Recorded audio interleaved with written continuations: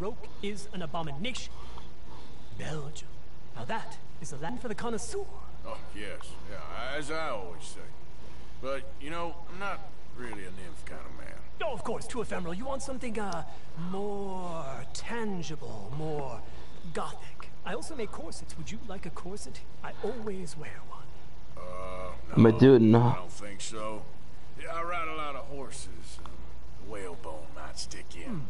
Well, a cup of tea. Sure. And what is it you do, Mr. Kilgore? Are you a gentleman of leisure? An aesthete?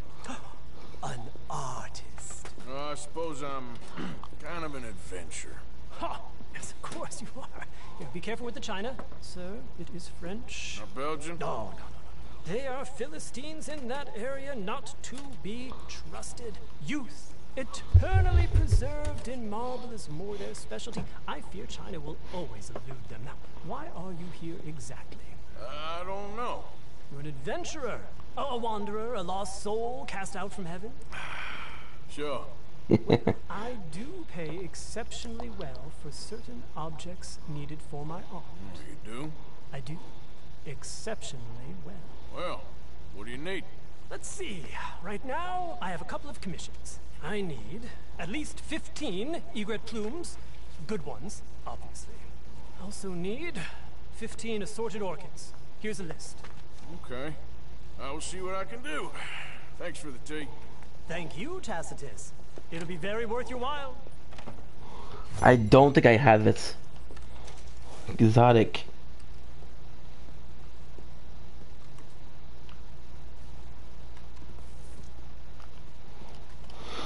Okay.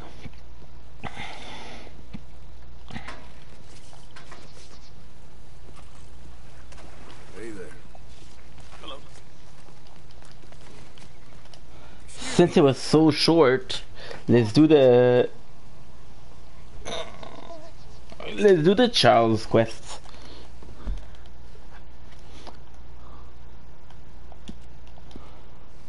The Charles quest should be super easy to do. That's gonna be dodo time.